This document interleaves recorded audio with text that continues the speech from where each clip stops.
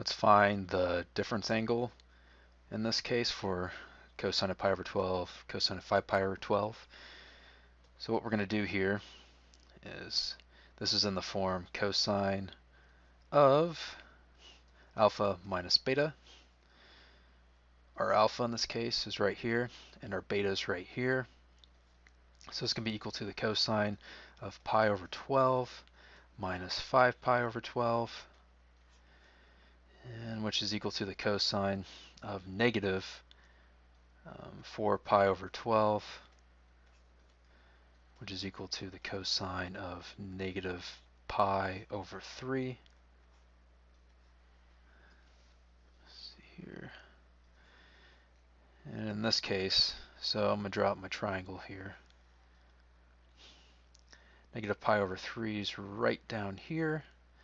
So negative root 3, 2, 1.